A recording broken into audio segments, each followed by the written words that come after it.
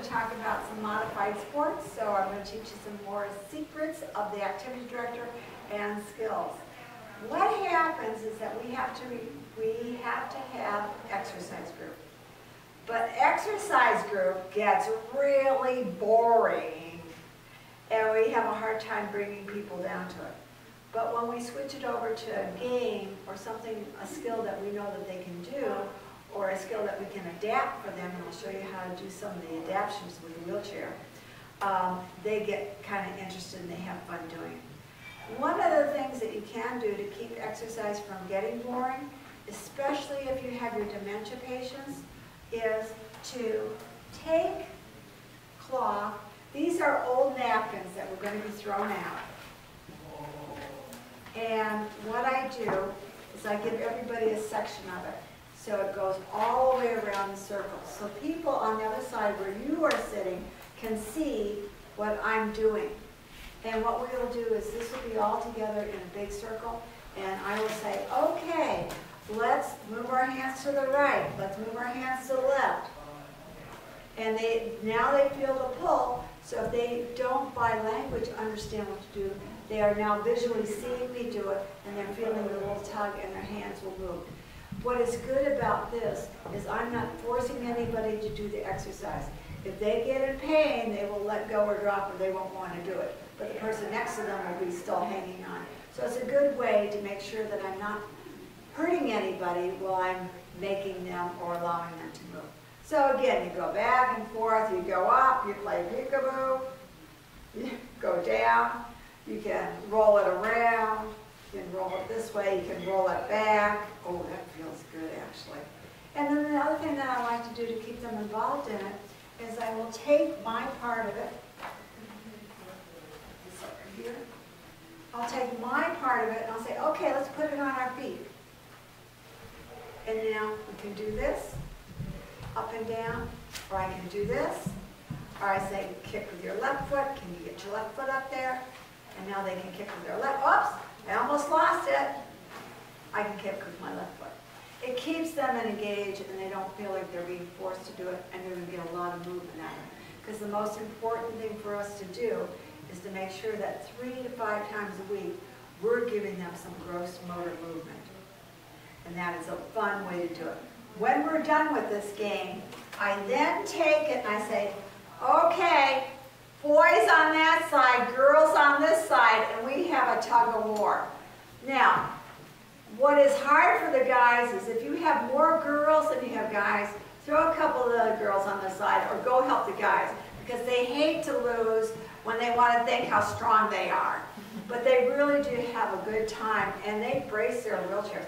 And I have even seen when the guys think they're going to lose, they reach down, they put their brakes on, which they're not supposed to do. That's not a good thing to do. That's not fair now, is it? So that I wanted to share with you, just because it's something that people don't normally think about. The other thing that I would like to share with you is that when we play ball with people, a good thing to do is take your ball and loosen some of the air out of it. And if you'll excuse me for a minute, I'll pop up and get our ball.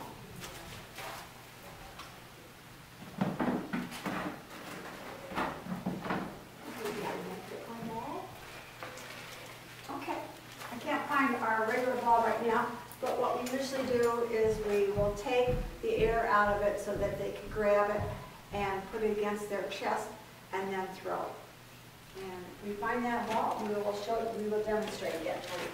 The other thing that I like to do when people are one-handed and can't always catch things, and I'm going to throw this over at the audience over there. Get ready. You know what this is? This is a rubber chicken. I just did that and everybody smiled, right? Because you don't expect to see a rubber chicken. This is a great thing to be able to catch if you're one-handed. So I'm going to throw it over there to Melissa. She'll catch it and hopefully she'll throw it back to me. So here it comes. Okay, throw it to me, and I'm going to try to catch it with one hand. Now notice what happened. I had to reach forward, keep my balance, and catch it with one hand. And that very often happens if I don't have a hand that I can use. They will, when they do the modified sports, because they don't want to lose the point, or because they don't want to be the goat who lost the point, they try really hard. So please, make sure that you set up some modified sports in your games, in your activity program after the exercise group. Start some exercise, whether it's Tai Chi or yoga, gentle stretches, or your regular exercise exercises. Do those first, and then start your modified sports, because when they fight for a point, they move a lot more. So this will make everybody aware. I tell them to squeeze it. When the other aides hear this game going on, they hear this going, they send down more people. So it just makes people laugh, and it's something different, and it's really fun to do. So I would encourage you to do that. I just like squeezing it. So. Okay, so do that one. The other thing that I'd like to show you guys before we get started with the games that are on the floor is I'd like to show you the tennis. So let me reach over here and get the net. This is a net that I made. You can order them from S&S, but they'll charge you about $45. And they have nice stands and everything, but I found that buying this material at the fabric store and trimming it off and putting some ties on it works very nicely to tie it in between two dining room chairs. So then I can tie it over there and over here. And now I have a badminton net. I can tie it a little higher, or I can keep it down low and I can do volleyball. And when you're doing volleyball, I would encourage you to put a little helium in the balloon, or use a large beach ball, and again, let a little bit of the air out, so that if they only have one hand and they need to scoop it up, they can pinch it and then get it back into play. I have seen old ladies, tiny, frail old ladies, play volleyball with me, and in order to get it back over the net, I see them kick their leg like they were Rockettes, because they don't want to be the one that doesn't get the point. And when we play volleyball, I modify it. You can hit it as many times as you want, as long as it doesn't touch the ground, and get it back over the net. Just, you know, you extend the rules, shall we say. You're just going to extend the rules to the game so that people can play and feel successful. The other thing that I will do with this is I will make a badminton net out of it. So I tie it up again across, and if you can find them, go to Goodwill and get the wooden rackets. So this is a regular wooden racket. I had the men's group saw this off and sand it for me. That way it wasn't too large, so when I have people playing badminton, I have them a little bit farther apart so they're banging into each other. The reason I'm suggesting this is because these will be durable. I know that many of you probably have gotten the wire hangers and put the nylons on top of it and made rackets out of those, but they don't usually last very long. So I encourage you to get all your equipment to look adult-like and real-like and not goofy-like. The other thing that I would encourage you to do is make sure that you have some modified equipment. Now, what I should do with this is paint this white and red at the bottom so it looks more like an adult birdie. This is a regular birdie, and some of the people can use this. Other people prefer to use a larger birdie. I got another birdie. Okay, so this makes it very easy then for them to hit it around, and I'm going to hit it over to anybody who can get it, and here it comes. So, okay, let's talk about how we're going to do this. This is in my way when I want to do it, right? So there's no reason why I can't lift this up, and as long as I have good support across the back, now I have a lot more mobility. Same way with throwing the ball. But if you have somebody who has trunk support problems and they may fall over, this is the one time that you can take a gate belt, put it around them, so now that they can move their arm, but they're not going to fall over. So you ready? Here it comes. Easy enough to play. And, oh, I don't know. Go ahead, throw it back, see what happens. Oh, I missed it. I missed it. I wasn't ready to scoot up. So, but that now gives people the chance to, I can't say really enjoy their wheelchair, but learn how to manipulate their wheelchair so that they are more flexible and independent in their wheelchair. And that's always a good thing. You need that. The other thing that I do with my brackets, just to kind of let you know, is every once in a while when I'm playing a game, whether it's a trivia game or whether it's a game that we're playing and we're working points on, sometimes I will do this. Jay, you got the point. No, you didn't get the point, okay? This makes it very clear where we're at in the volleyball game, okay, when we keep a score. So that's important. Those two things are important. The other thing that I'd like to share with you, if you can ever find one of these, I encourage you to get these Magic Doodle or Etch-a-Sketch things, because your residents, when they're playing for games for points, you know, they don't really need a prize. They need the praise, and they need the recognition. So when we're doing games, I write everybody's name, and I give them their points when they get a point. And the reason I'm telling you to get one of these is because you probably have a lot of whiteboards, but OT and PT or the nursing department will come and say, hey, I need a whiteboard for communication in so-and-so's room. And then even if you buy them at the dollar store, they're gone, they're not in your room. Nobody has ever borrowed this. And I don't think they ever will, because it's pretty gross looking. But my residents love it, whether we're playing bocce ball, whether we're playing basketball, whatever we're playing. They like to see their name up. They like to see their name with points after it. And what does that do? That's raising their self-esteem. And isn't that just as important as the physical movement? Because if we don't have why, they want to do something, we'll never get them to do how. So that I would encourage you to do. And so we'll start with the first game that I have on the top. Many of you probably have, let me slide this over here for a minute.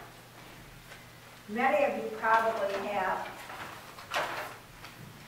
a horse game. And I used to have horse games too, and they were small and they put them on top of the table. Well, if they're small and they put them on top of the table, that doesn't give people very much gross motor skill, because they just pretty much watch you move the dice down. So what I do then is I have a large dice, and we'll roll the dice out. And when we roll the dice out, we're doing this kind of movement, or we're doing this kind of movement. And when somebody throws it to the next person, they catch the dice for their turn, they're doing the catching thing again. So that's important. And then from the physical therapy department, I have stolen these because they borrow so much of my stuff. I feel that I should be allowed to borrow some of their stuff. So I have 4 different colors, and these are my 4 different horses. I have at times put different decorations on the top of these, sometimes pumpkin decorations, sometimes just goofy little wigs, sometimes I actually put a little horse thing that we've made that we slide into the top so that they ride the horses down. And they roll out their dice, and then we move the dice down. Now sometimes I will let them come up and move their own dice if they are safe to reach down and be able to do that. Other times I will move it for them. But just the fact that they are sitting up, they're engaged in the game, and they're moving their arms is forcing their trunk support. So that's why this is a good modified sport. We'll go all the way to the end and back. One time I decided in order to incorporate a little bit more of their cognitive skills, on the way down when we rolled the dice, we were adding the numbers together. On the way back, I asked them to subtract the numbers. And one of my little ladies in the middle of the game as we're coming back, she said, "You changed the rules. That's not fair." And I was just amazed that she caught on that I had made the change in the game and they were using now a different skill, which showed her perception. So that was really good too. So I've used this board game, and sometimes I have big plastic shoes, any little plastic item. It doesn't always have to be the stuff that I've stolen. But any little plastic thing can be a marker, just like you have a regular board game, you have different markers. So that's been really helpful to do that. The other game, the next game that I'd like to show you, we'll move this one aside now. Where can you get that board? What? Where can you get that board? This, Yeah. oh, the question was asked, where do I get this board? This is not a board. This is one of your tablecloths that you had from a party. Okay. And what I simply did is on it I put electrician tape. Knowing that these colors are too dense together, the next time I probably would have used white and black, but I was looking for, bright colors. But sometimes people have a hard time seeing the colors because of their colorblind. So that might be a change that you might want to make. Okay. The next game that I'm going to show you is here is Twister. And Twister is pretty easy to play if you're not playing it the way teenagers and adults play it by getting down on the floor. But what we do is we take the board, and this is what amazed me. Lots of times, too, we're doing gross motor skill, and we forget that these people cannot do fine motor skill. Fine motor skill is moving their fingers or grabbing things. And so one of the things that I like to check when I'm doing this is, can they do this? Could they play marbles? Could I make a little board with dirt in it and have them flick it and play marbles? And the other thing that this is good for developing your detective skills to find out where they're at. I also want to see, can they tell where it actually is? Is it on the line? And can they tell me what color it is? This surprised me. I was amazed at how many gentlemen, by the time they're 70 and their 80s, are having colorblind problems. But it also, women are having trouble with vision. So, or the other thing is they may have forgotten the name of the color. And that is a good cue for us to realize, okay, they're making more of a progression in their dementia diseases. So, whether they flick it like this, or whether they flick it like this, it doesn't matter. I'm going to give them a ball of the same color that they flicked, and I'll grab one of my plastic balls and I will say to them, I will give you a point for every time you can hit the green. So this makes it a lot easier, because, a lot harder, because now they have to negotiate how much farther can I move over here without bumping somebody else. And I only got one out of that. But most of the time they'll get one or two. And then again, I'm going to put it on the board and add up the points. So that becomes a very fun game to play. You also can use bing bags to do this one. What I thought was really amazing one time, and showed the perception of one of my residents. Her name was Edna. And Edna looked at me. This is a fun game, she said, Connie, but you know what? I bet you I can get them all. And I said, okay, we'll give it a try. So I gave her an extra turn, and wouldn't you know, she got the blue one, and she said, I can get them all. And she goes just like this. And she rolled right down and got 6 points. That was fair. She got them all. I said, throw the ball. I didn't say how to throw the ball. So there you are. Again, this is another opportunity. Every time we're doing sports where there's a little bit of competition, a little bit of, oh, show me what you can do, or look what I can do, that type of thing. It shows their initiative. And remember, Alzheimer's people maybe may not be able to express, or people with dementia can't express very well. But if they have an idea and they want to do something, they figure out the most creative ways to do it. So kind of watch for that and know that that's a good sign. Okay, let's next move this one out, and we're going to play bocce ball. So, excuse me for a minute while I move this to the side.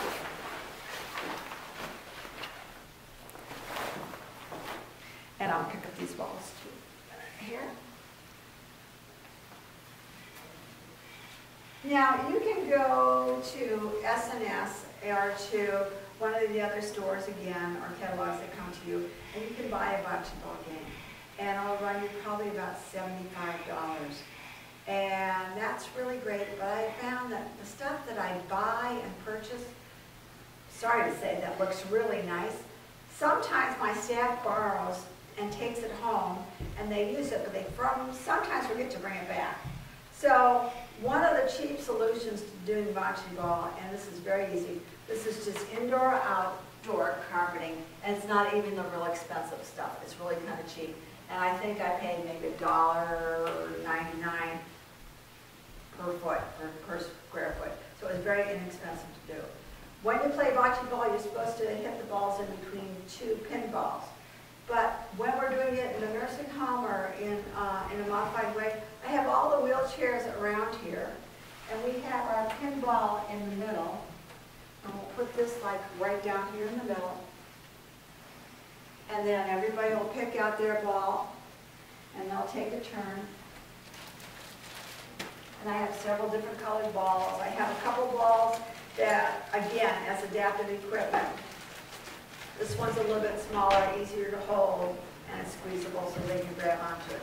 So everybody gets their ball. And what makes this game fun is that the object of the game is to roll your ball as close as you can to the pin and not touch it. So to your black pin ball there, you're supposed to roll your ball as close as you can and not touch it. What will happen, what makes it very interactive, is I'll roll mine out, and I'll be pretty close, and then the next person will roll theirs out. So you have to be really far away. Now let's try for another close one over here. Oh, that person's out. But what sometimes happens is somebody will roll their ball, and it'll hit one of the other balls, and it'll either move it farther away and change the dynamics of the game, or it'll move it closer. At this point, I'm going to try to move it closer, so let's see if I can. No, I couldn't do that this time. I got one more chance, so let me see if I can get this one over here. Oh, I'm such a lousy player. But they have fun because it changes the dynamics. What looks like somebody who's going to win will end up not winning because somebody will hit them a little bit farther away. Very similar to what you do when you're playing croquet. It's sort of like, I don't know if it's skill or if it's revenge. But anyway, they're having fun doing it. So go ahead and know that you can do this game. Okay, if there's no questions on this one. So now we're going to do our golf game. And like I said, or if you didn't catch it before, you buy these from Rite Aid. They come with 2 putters. And they come with about 3 of these with the bag on it. They have the open area. And so I will go around that and put out the greens in different area. And let me see if I can set this up and get a hole-in-one or close to a hole-in-one.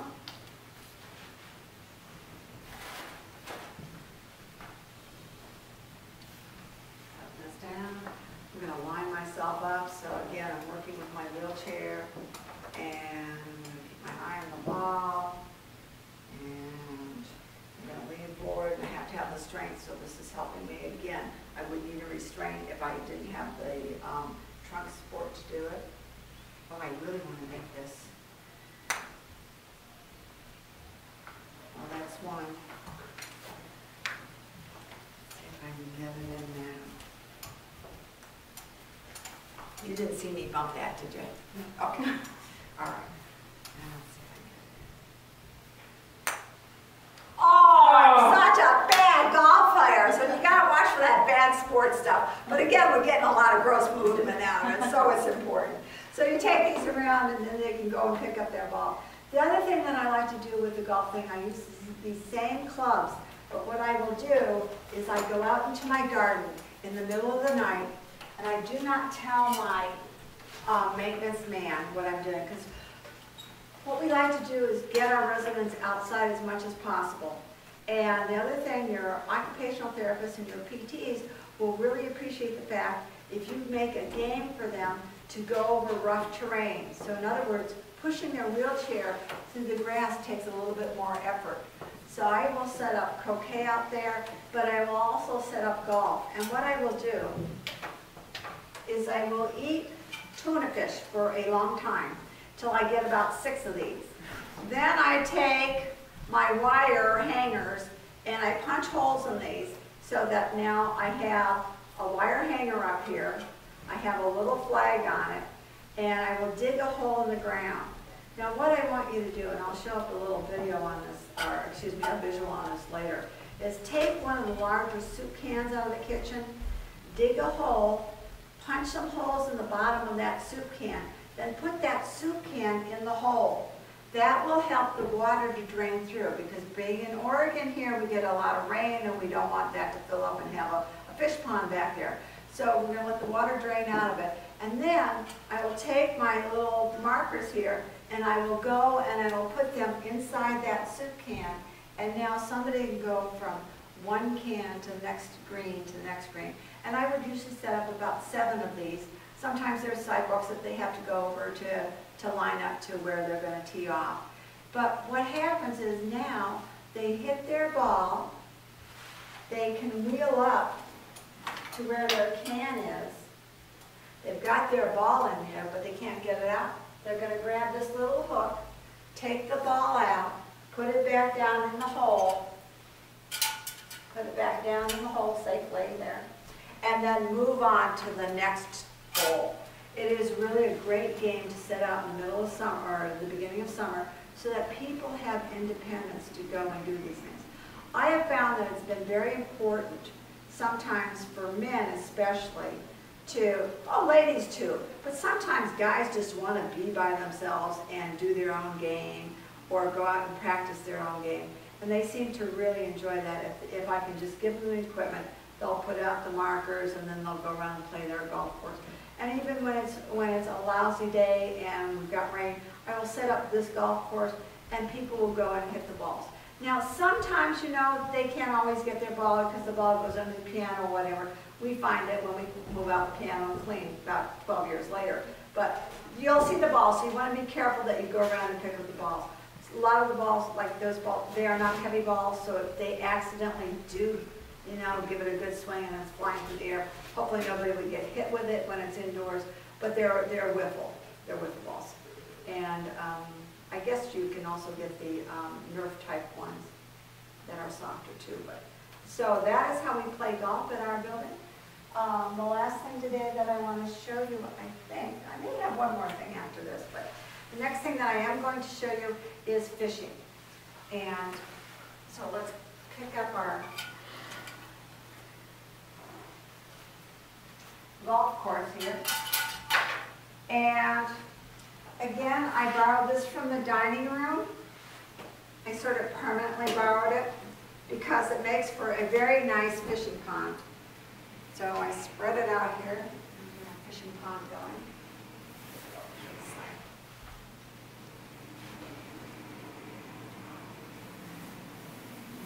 Get all the waves out. Now, I have larger ones,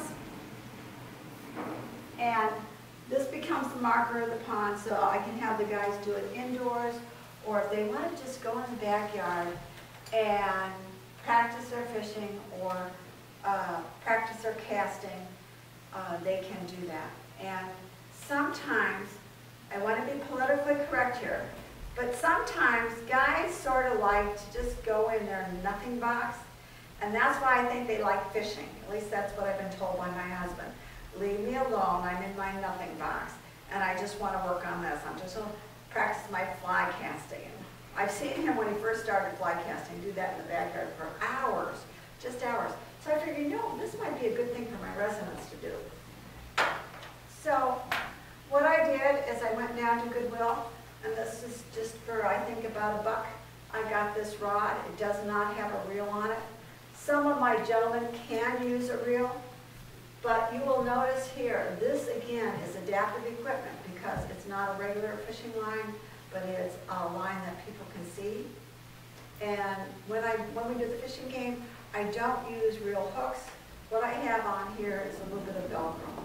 I know that other people have used magnets, but Velcro is a little bit lighter and easier to cast.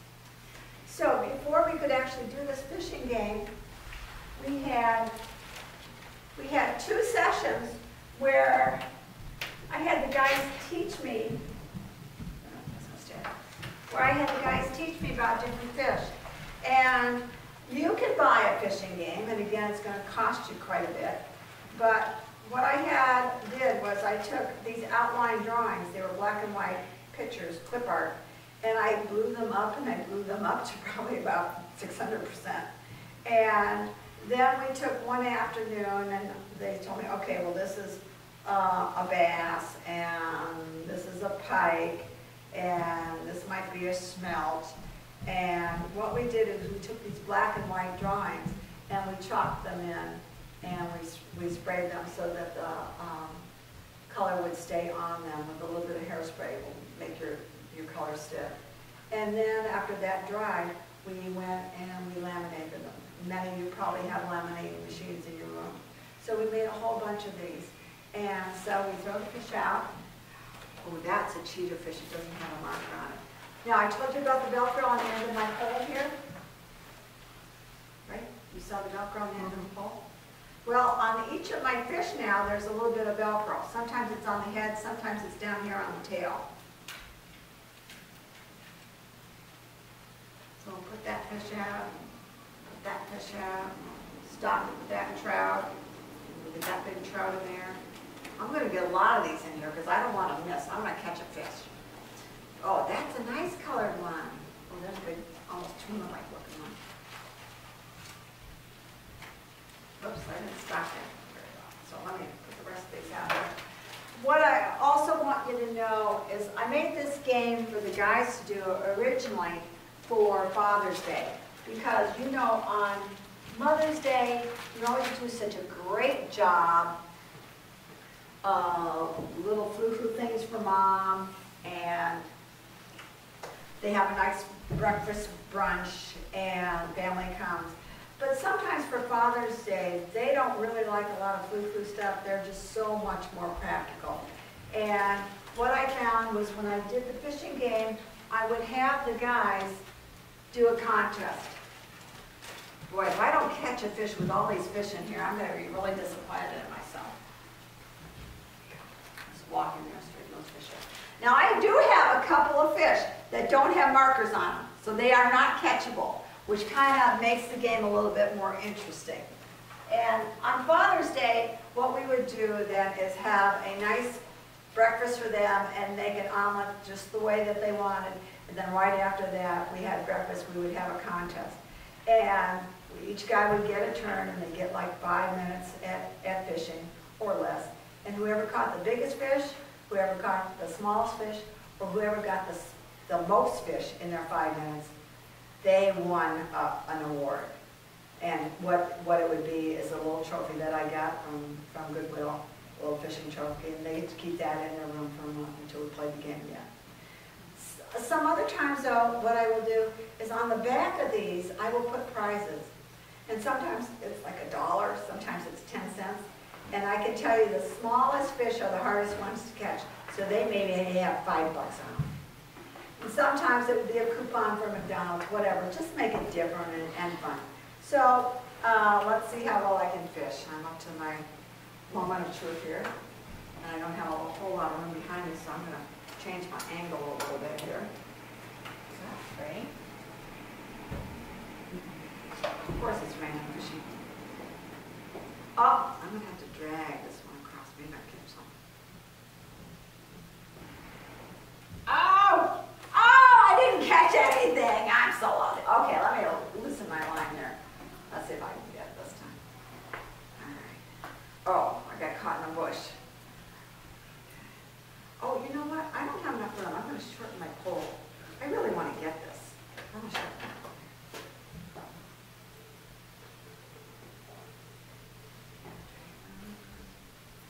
Hey, I think I got one.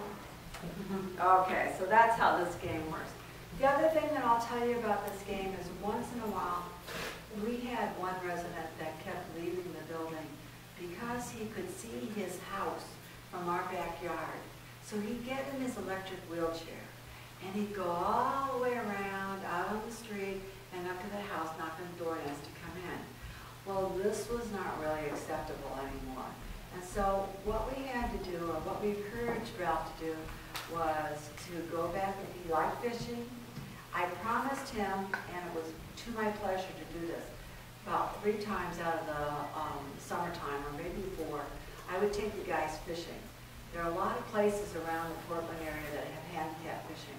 So we promised them if he would not leave the premises, because he was independent and able to do that, but if he would not go up to his house, his old house, where you could see it from our backyard, that I would take him fishing. So he honored that, and then it came to be winter time, and we couldn't go fishing, and he was getting restless again. So you know what I did? I made him his very own private fishing game with his own fish, with a much larger pool. He had his rod and spinner on it, and I would let him go when the dining room was empty, go to the dining room, put out his pond and his fish, and he would catch his fish and say, what do you want for dinner tonight? And we would tell him to spot fish. I want that trout right over there in the corner. And you know what? He could cast and hit it almost every time on the first time. He became very, very comfortable and happy with that solution of being able to cast and practice casting in the dining room. Then as soon as spring came, we let him go out in the garden and do that. And then, of course, we took him again on fishing trips. And you would be amazed sometimes if we could provide people the right motivation, that we can change their behaviors through the activities that they do. And that was just one example of something that was really, really helpful to change the behavior. So that is pretty much what I have in store for you guys for modified sports. One last thing I want to close with, though, and that is there are things that you can do in your exercise group that you may not be aware of that are safe for your people to do and become very motivating for them. So when you're doing your exercise groups, what I would like you to do is make sure everybody has their brake on. Make sure you're cleared away their foot pads so those are out of the way. And what I like to do is I like to tell my residents, you know, we can do anything that anybody in the gym is doing here, except for that we're going to do them a little bit differently. And there's two exercises that you can safely incorporate into your sit-er-cise or sit to be fit exercises. And that is to do sit-ups. What? To do a sit-up? Yeah, to do a sit-up. I've got my brakes on here, and what I'm going to do is I'm going to reach back and I'm going to stretch out. Oh, after being in a wheelchair all afternoon, that feels good. Stretch out. Then I tell my residents to bring their hands down to their chest or their stomach, and then I tell them to walk their fingers down. Walk your fingers down to your knees, over your knees, down your knees, and go as far down as you comfortably can, and grab the back of your calves or your ankles, and pull the other way, and stretch out your back from the other side. Now move your legs back up by moving your fingers up to your knees, back up to your stomach, and stretch out. Now you've done a sit-up. And I get my residents to do as many of those as they feel comfortable. And then when their kids come in to find out how mom and dad did for the day, I say, well, your mom did 6 sit-ups. How many did you do today? My mom did 6 sit-ups. I said, yes. And then I show her how safely we do the sit-ups and what good movement is. Because very often they're sitting in these wheelchairs and they're crunched over like this. And if we can get them to sit up and throw things and play games and go for points, but stretch way back, come forward, stretch down, stretch the other way, grab their ankles safely and push themselves back up, we're going to strengthen their body a great deal. The other thing that I like to do is jumping jacks. What? You're making my mom do my dad do jumping jacks? Yeah, it's really easy in a wheelchair. You're out, you're in, you're out, you're in.